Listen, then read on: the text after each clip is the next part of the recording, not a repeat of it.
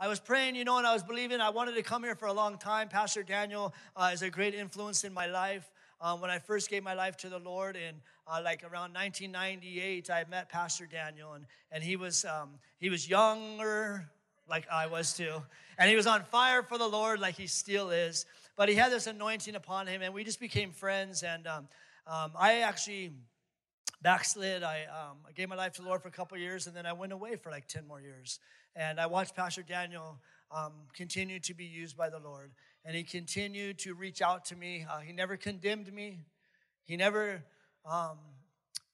was harsh on me. He was always very kind to me. And I had a great respect for him from a distance, watching what God was doing in his life. He was like a mentor to me from a long way away. But listen, whoever motivates you, whatever they're doing, you watch them and you follow their lead. That's what a disciple is. Listen, you can't just want what someone has and not do what they're doing. That doesn't work. I tried that. God, why do you deliver him, but you don't deliver me? Well, you keep going to the bars and he doesn't. It's not that complicated. I began to do what I watched Dr. Morocco do, and other pastors. Pastor Colleen has been a great inspiration to me. She believed in me when I didn't believe in myself. So some of you right now that don't believe in yourself, there's a lot more people that believe in you than you even know. There's people that are sitting around you that believe in you. There's parents, there's loved ones that believe in you. And you just got to position yourself to receive. Okay, and I have a word I believe is from the Lord for you. If you have your Bibles, we're going to kind of read a lot, so you can just remain seated. But Acts chapter 16. We're starting in verse 16, and I'm just going to go 16 through 18 to start. I don't know if they have it on the board, but I can pull it up. But this is a very personal passage to me because I have witnessed this. I've lived in this. This is the living word. Hello, it's alive. You get inside of it, and guess what happens when the word gets inside of you? You begin to live the word. Don't just hear a good word and not apply it. That's knowledge that's wasted. Wisdom is applying the knowledge you know. Knowledge is great, but without action, what good is knowledge? Just knowing a lot? I always said I'd rather know less and do more than know more and do less, because it's much more effective for the Lord when you're doing what you know. But Acts chapter 16, this is Paul, once when we were going to the place of prayer, we were met by a female slave who had a spirit of which she predicted the future. She earned a great deal of money for her owners by fortune telling. She followed Paul and the rest of us shouting, "These men are servants of the Most High God, who are telling you the way to be saved." Verse 18, she kept this up for many days. Finally, Paul became so annoyed. Everybody say annoyed. The devil can be annoying. Hello. Does anyone else get annoyed by the devil and his team? Paul got so annoyed that he turned around and said to that spirit, "In the name of Jesus Christ, I command you to come out of her." And at that moment, the spirit left her. We're going to stop right there for a second. The first thing you got to understand, they were on their way to prayer. Listen, I'm all for praying in bed. That's great. I was actually doing it earlier today. But there's something different when you get up, you get dressed, you get in your car, and you make an effort to get to wherever there's a house of prayer and you pray. They weren't even praying. They were just on their way to prayer. But that power, that anointing that was upon them because they prayed, affected the spiritual realm. You will affect the spiritual realm when you remain in prayer. If there's nothing else you do in ministry and you just pray, you're going to do okay. I'm not saying that's all you should do, but you start with that. That was the first thing that I did when I came to the Lord, came back to the Lord almost 12 years ago, is I came to the early morning prayer room and I sat on the floor and said, "God, I'm not leaving until you deliver me. Deliver me from these addictions. Deliver me from the alcoholism. Deliver me from my anger, from my hurts, from my pain." I sat in the house of prayer and said, "God, I'm not leaving." And guess what? I'm still in the house of prayer. He's delivered me, but I don't want to go anywhere because there's power in your prayer. You find a place to pray. I know they have an early morning prayer here. I think your early morning is like 10 o'clock, isn't it? Maui, we're up at 4:30 on Sunday. Dr. Morocco, we get up real early and we pray. But listen, I'm telling you, getting yourself to an early morning prayer meeting. And if you start out just once a week, I haven't stopped doing it for 12 years. I went 7 days a week for like 10 years. Finally, my wife said, you're taking a day off. Just stay home one day. I'm like, okay, one day. But the rest of the 6, I'm going to be in prayer. That's how I start my day, give my first fruits to the Lord. And I'm affecting the spiritual realm. God's using us as he was using these disciples and Paul. Because of their prayer, they made a difference. You know, Pastor Kirsten mentioned that we have a transformation. We call it the Lighthouse. And it's a sober living house for, I call it a discipleship house. And I work in the prison as far as I pastor in there. And I meet guys in there. They have nowhere to go when they come out. And so we started this house about 2 years ago. And it was probably 7 years ago, maybe 5 years ago, before we had opened the Transformation House. I lived in Kihei at the time, and I had a neighbor across the street. He's not saved, but he's my friend. I love him. And guess what? I don't witness to him because it makes him uncomfortable. So I'm his friend. It's okay. Some people just need to be loved. Sometimes you just got to be their friend. You don't have to hit them over the head with the Bible every time you see them. You're probably doing more harm than good. You got a big knot on their head because you keep hitting them. Stop it. Love them. Be kind to them. But I was over at his house, and we were just hanging out, talking story, and there's somebody next door screaming, acting crazy. And I'm like, what's going on? And the guy, my friend, he's like, dude, I don't know. This guy's been screaming like this all night long. And I'm sitting there going, and I don't even think I was a minister yet. Like, I might have been close to it, or I was working in the church. But I told my friend who's not saved, I said, I'm going over there. He's like, what? I said, I'm going to go pray for the guy. He's like, what? I got to see this. And so he starts following me to this neighbor's house. And we get there, and I knock on the door. And I'm like, what's going on? Is he okay? And the daughter comes up, and she has tears in his eyes. And he says, that's my dad. I said, does he need 911? Does he need an ambulance? No, he has night terrors. And he's just sleeping, and that's how he sleeps. It sounded like he was dying. He was being afflicted by an evil spirit. So man full of faith. Come on, sometimes you just got to claim it. You might not even feel like it. You start declaring, I'm a man full of faith. That'll build your faith. You start claiming you are something that you aren't. And you become what you're declaring. You call things that aren't as though they are. Listen, start calling yourself a millionaire, and you'll be a millionaire. Declare it. Start declaring. So I go over to this house, and I knock. The lady comes to the door. That's my dad. I said, do you think he would let me pray for him? And she goes, I think so. And there's some big guy, but he's laying down, like rolling, like sweating, like tattoos everywhere. I'm like, okay. Lord, I don't want him to grab me out. And she's like, go ahead and pray for him. So I start to pray. I reach over. I'm being cautious. I'm not going to get hurt. I'm going to just in case. I begin to pray. I begin to pray in the name of Jesus, set this man free. Lord, I pray right now, you foul spirit, take your hands off of him. I started praying with power. I started praying by faith. I started praying under the unction of the Holy Ghost. And here are my non-Christian friends like watching me. I didn't do it for him. This man needed to be set free. I prayed for him. I don't know what happened. A couple years go by, because there was a bed and breakfast that people had left the next day. A couple years go by, and we have the sober living house, and I have a guy calls me and says, I want to come to your sober living house. I heard about it through a friend of mine.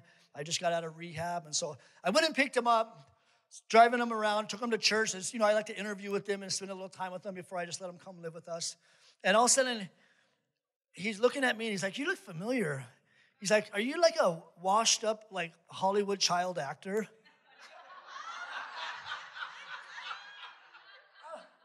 I don't know if that's a compliment but that's what he thought. I said, no, actually, I'm not, but I appreciate that. It's very kind of you. And then all of a sudden we start to talk, and he says, where do you live? I said, I live in Kihei. And he goes, oh, yeah, I used to stay in Kihei. I said, what street? Lanakila. Yeah, I stayed at a bed and breakfast in Lanakila, and someone came and prayed for me, and I was like, it's just 3 years later.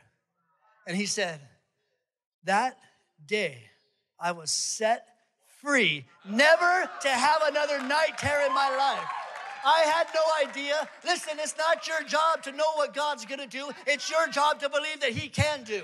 I didn't know that there was going to be a testimony. I didn't know if he was going to be set free. That wasn't up to me to know or me to do. My job was to pray. My job was to believe God could set him free, and God set him free. So you pray by faith, you believe, and you expect God to do it. And if he does, great. If he doesn't, you keep praying and you keep expecting.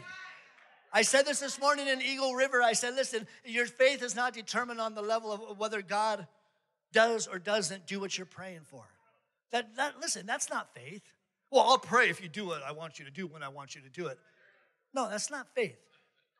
You just keep believing. You keep praying.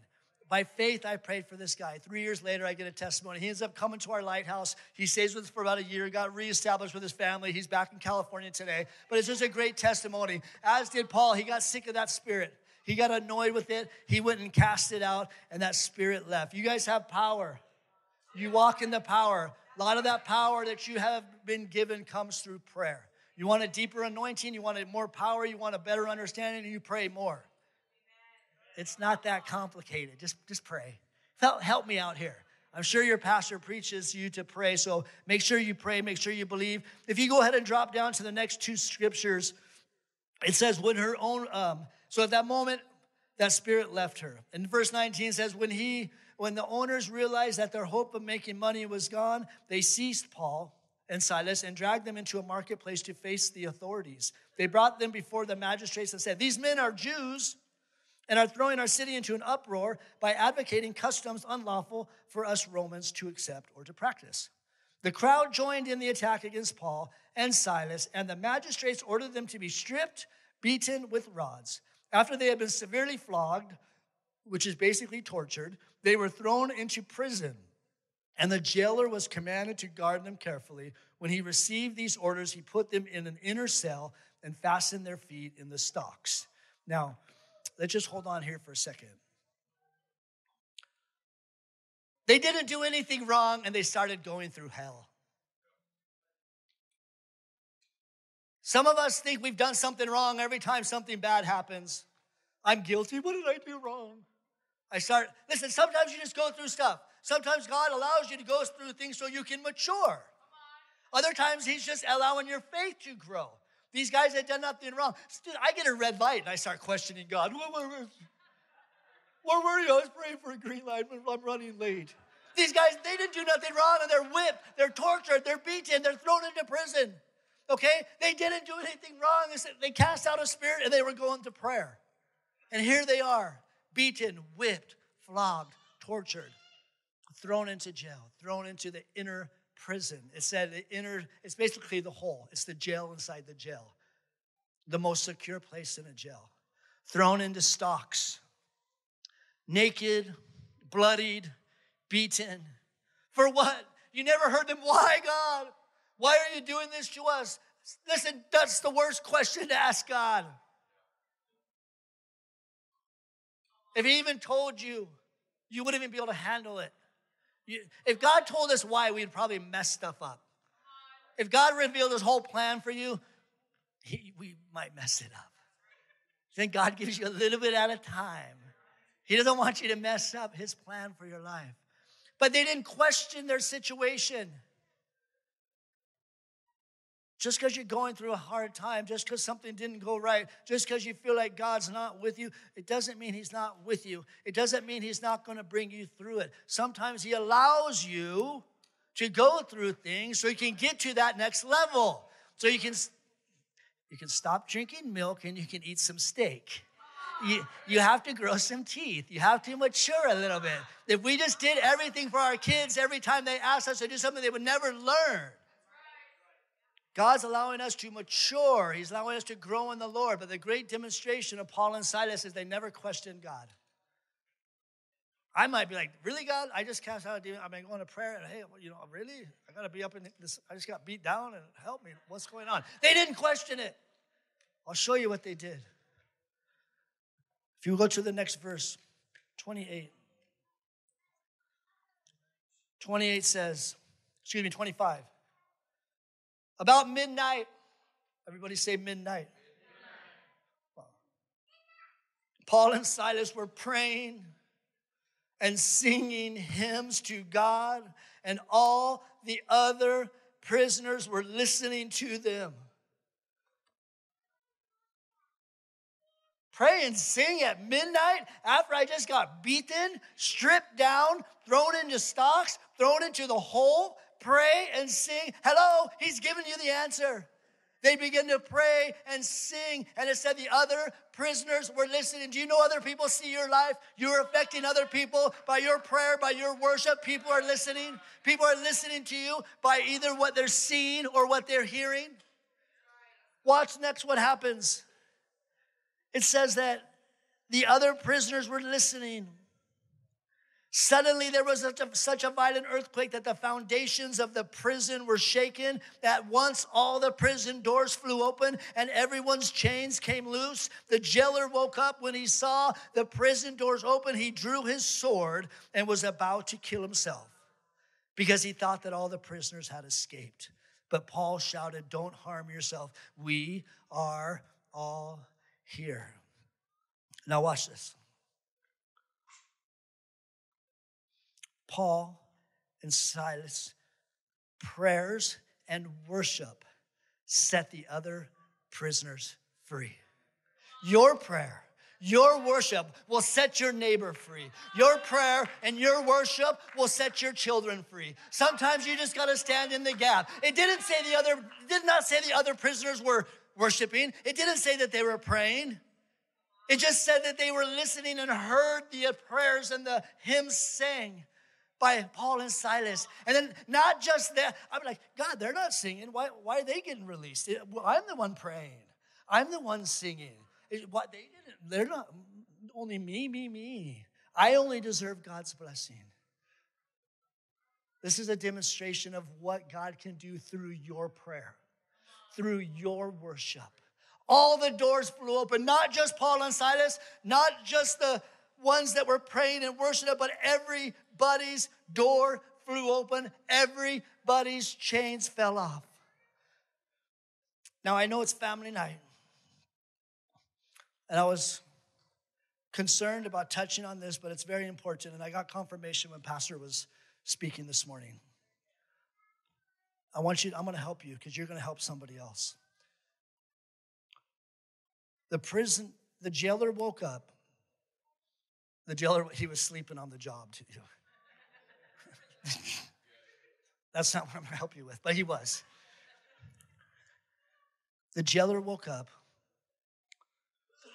was about to kill himself because he thought, everybody say thought. He thought the prisoners had escaped. What came upon that jailer was a spirit of suicide. Suicide is a very real thing. And when Pastor began to pray over your children, this is something that you need to help your kids understand. The spirit came upon the jailer because of a lie that he thought. Just because you think something, it doesn't make it true. Just because you think something doesn't make it right. He was about to take his own life because he thought everybody had escaped. Nobody escaped. Listen, I'm in the prison. In the last 6 months, we had 3 people commit suicide because of a thought in their head. This is how the devil works. This is how the Spirit, this is telling us how the Spirit works, and it brings a lie to your brain, and you begin to think, nobody loves me. Nobody cares for me. I'll never get out of this. I'll never be set free. Why am I even here? Why don't you just take your own life? It's a lie. Please don't believe the lie. That's why you have a church body. You share some of the thoughts that are going through your brain. All your thoughts are not from God. I mean, maybe yours, mine aren't. I can assure you. Not all my thoughts are from God. If all of our thoughts were from God, he wouldn't say to take every thought captive and make it obedient to Christ. You got to weigh and you have to talk about some of the things that you're thinking in order to overcome them. You take it captive because you don't allow it to do whatever it wants in your mind. Don't let your thoughts do whatever it wants. You restrain them. That's what taking something captive. They can't move around in your mind how they want to, whenever they want to. They're restricted. That's why you take it captive. Paul and Silas said, stop. We are all here. That is a great demonstration that freedom is not a physical location. Freedom is a place in the heart.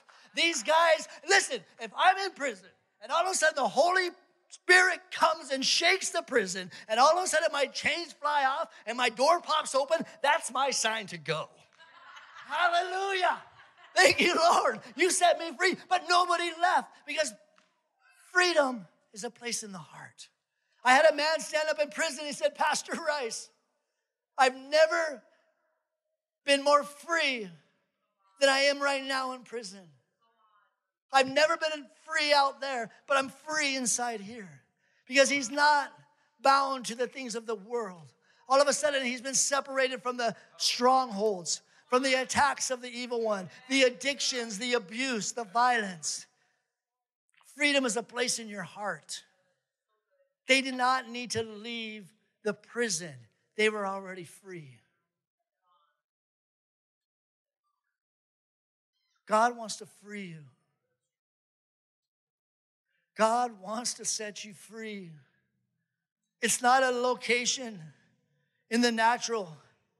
It's a place that only God can take you to. This is a great demonstration to me. They didn't need to leave. They said, we are all here. And then the jailer asks,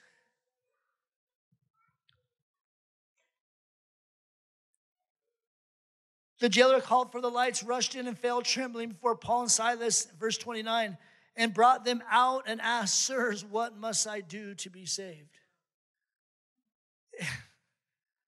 It ultimately comes down to this jailer. Paul and Silas went through everything they went through. Not only to demonstrate freedom through prayer and worship in the middle of prison, but all of a sudden one man's life wants to know, how do I be saved? What do I do? And he says, you believe. You have to believe you can get through your situation. You have to believe God can provide for you. You have to believe your children will walk in righteousness. You have to believe you'll be healed of your sickness. You have to believe. Lord, give me more faith to believe. All of a sudden, this is all the jailer wanted to know. How do I be saved? Paul says, believe in the Lord Jesus, and you will be saved. You and your whole household.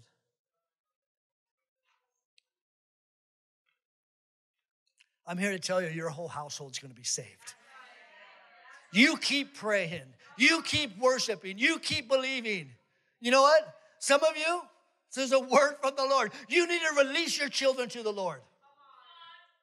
The hardest thing I ever had to do as a father is say, take him. I release you. I release him to you, Lord. Because I was actually not helping him. I was actually hurting him by getting on his case and yelling at him and telling him you need to do this and telling him. I was just making it worse. And I said, you know what, Lord? This is my son who I love very much and who's doing great today, but I had blocked him. I said, Lord, you know what? I'm not helping him. Every time I talk to him, I make him more mad. I'm hurting the situation. He knows what he needs to do, but it's not doing well coming from me. So I released him to the Lord. This was about 9 months ago. I blocked him. I didn't even know how to block. I had to have my daughters help me block him. Block. Now watch what happens. I just pray. I just did a Paul and Silas. I've been in worship, and I just didn't even pray and stand in the gap for my son. Kept believing, and all of a sudden, Lord, can I unblock him? He's like, no, not yet. I'll talk to my son. My son's like 30, going to be 31. Lives on another island. And I just kept praying, Lord, I love my son. I've never done this to him. This hurts. I'm blocking my son. But I'm releasing him to you, Lord. Then all of a sudden, about 3 months pass. I'm like, how about now? Like every day, I'm like, come on, can I unblock him? Can I unblock him? Finally, the Lord said, yes. My son calls and he says, he probably was calling a lot, but he calls. I see the phone ring. And he said, hey, Dad, I got 3 months clean and sober today. And then he says, can I pray for you?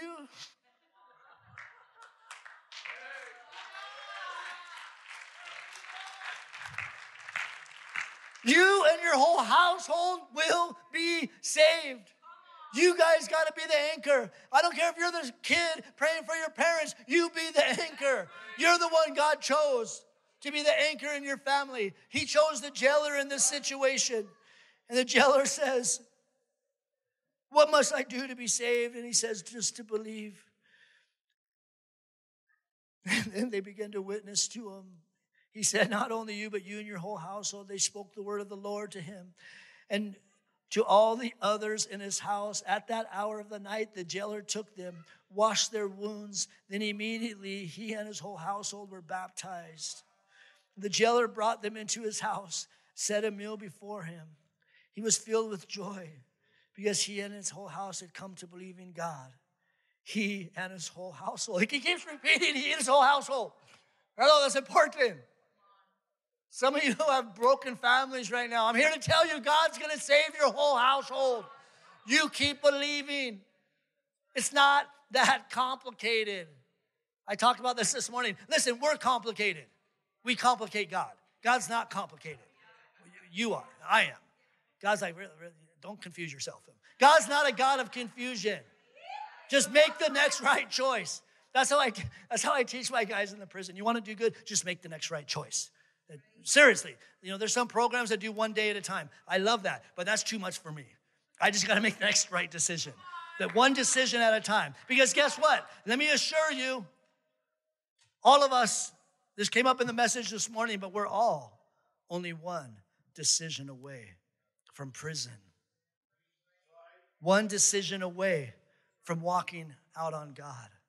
Listen, sometimes we think we're all holy and we got all this time under our belt and God's blessed us. Listen, you aren't that holy. Oh, sorry. I'm sorry. Pastor Daniel, are you watching? Listen, sometimes we mess up as Christians. Sometimes we just got to humble ourselves. Sometimes we got to extend our hand to that homeless person. Sometimes we got to extend our hand to that prisoner. Sometimes we got to extend our hand and show humility and say, you know what? I want to see you and your whole household be saved. Yeah, you might have been through this and through that, but God's given me a testimony. God's brought me through it. God's going to bring you through it. Before I was ever a pastor, when I used to go into the prison, they say, what's your title? I said, I'm an encourager.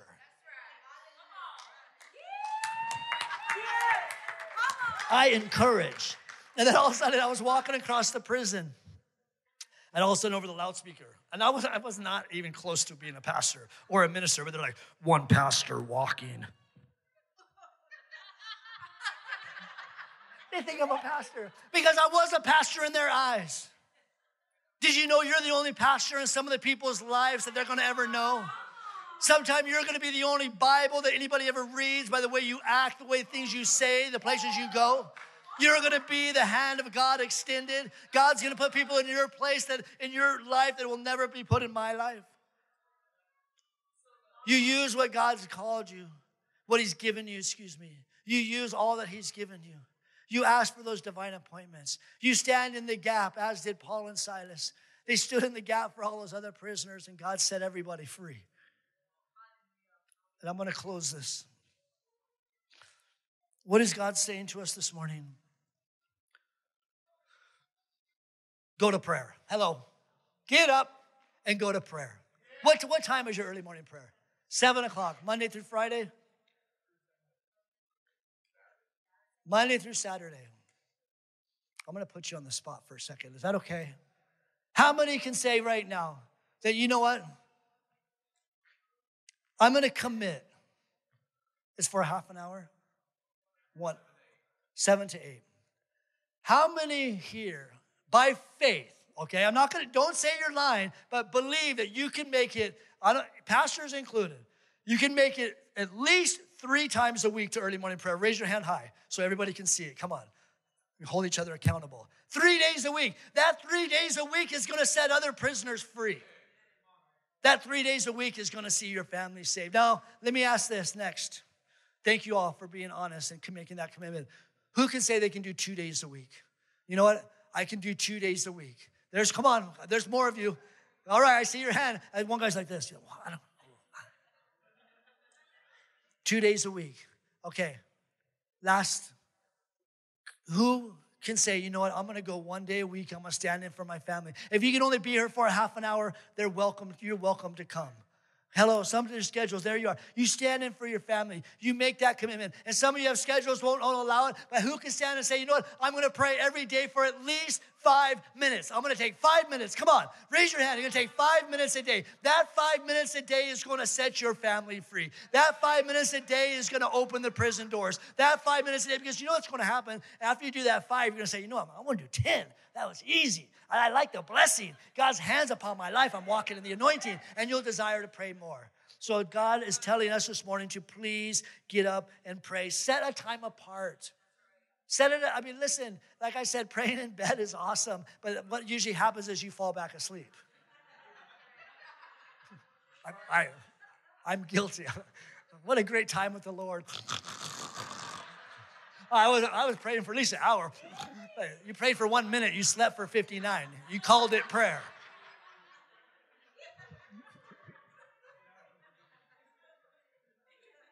Go to prayer. Cast out some demons. Get annoyed with some of the attacks of the evil one. Listen, you have the authority. You have the power. Don't let any evil spirits come upon your children. Don't let them in your house. Don't let them to go around people in places that you know are going to be defiling to your family. Listen, you before you know it, your kids are going to be making their own decisions, like pretty much all mine. And what I did with them is what I'm going to be accountable to God one day. What they decide to do as adults, guess what? I'm not going to be held accountable for that. But what I did with what God entrusted me with, I will answer to. You be very careful, as Pastor was praying this evening about your family, you protect them. But listen, you get annoyed with evil. You start casting out in the name of Jesus. Listen, you have power. You have the authority. Cast it out. Don't be afraid. Let your worship and prayer be known. Others will see it and hear it. Let your life speak for itself. There's a lot of you and a lot of people in our church in Kihei that have a lot of really good things to say. But I'll tell you right now, if your life's not backing up what you say, you're better off just keeping your mouth shut. Hello. I was guilty of a life like that. Fighting over religion in a bar. Oh, my God, my God, my God. I slap myself. Bam! Let your life shine through your action, through the way you speak to people, through your generosity. Listen, generosity isn't limited to money. Someone just needs an ear. They want you to listen to them. I don't know if you knew this, but I'm a professional counselor. I listen and I pray. I'm not professional. You want counseling? Okay, I'll listen and I'll pray for you. I'm telling you. I've seen some of the greatest breakthrough with just listening to people and praying for them. Right before I came here, the last two people I saw was Dr. Morocco and Pastor Colleen in the parking lot, and it just got shook, and the devil kind of rattled me with something with a person right before I left, and I went over to him like, wow, I kind of blew it. I kind of got upset, and I just feel junk about it. Pastor, let me pray for you. He just goes right into prayer. I've heard enough. Let's pray. Oh, Lord Jesus, come on, bless him. I'm save him. Listen, hello? It's not your job to share all your insight. It's your job to pray for people. Lay hands on them and believe God can deliver them. And lastly, so we're going to go to prayer. We're going to cast out demons by faith. We're going to let our prayer and worship be known through our life. We're going to be reminded that our prayer and worship will set others free. Okay, your prayer and worship will set others free.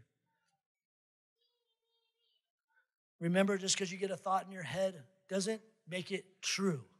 Please. A thought will kill you. That's what it's saying here. I'm not saying this. This is what the Bible says. This guy was going to kill himself over a thought that was a lie. Don't let your thinking control you. That was for somebody tonight. You take captive your thoughts. Stand in the gap for your family. Listen, I don't just come to prayer for me. I come to pray for my family. I come to pray for Alaska. I come to pray for the prison. I come to pray for the people at my workplace. Listen, we're not selfish individuals. We're covering you. you come and cover someone else. Because he who refreshes others, he too will be refreshed. Thanks for listening to this message today. If the Holy Spirit is speaking to you and you realize that you need Jesus as your Savior, and you'd like to pray with me to either commit your life to Jesus for the first time or rededicate your life to the Lord, repeat this prayer after me. Father God, thank you for sending your Son Jesus to die for my sins. Jesus, thank you for dying for me and bringing me forgiveness. I'm sorry for my sins. I repent of them today, and I ask you to cleanse me and wash me of all my sin. I commit to live for you all the rest of the days of my life. And I pray this in your name, Jesus. Amen. If you prayed that prayer today, would you text the word SAVED to 907-357-2065? We'd like to send you some information and some materials that will help you in your Christian walk. God bless.